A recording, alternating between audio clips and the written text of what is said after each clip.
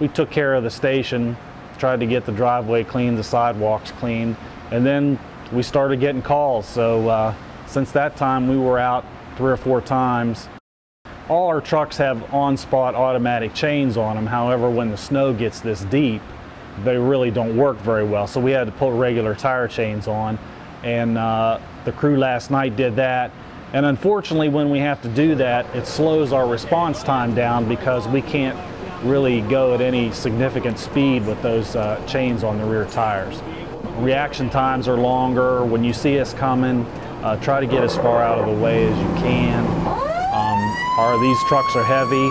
They're hard to stop on a dime, especially in the winter when there's a lot of snow on the ground. The traffic gets jammed up and we're trying to get by them, and it can be a real mess.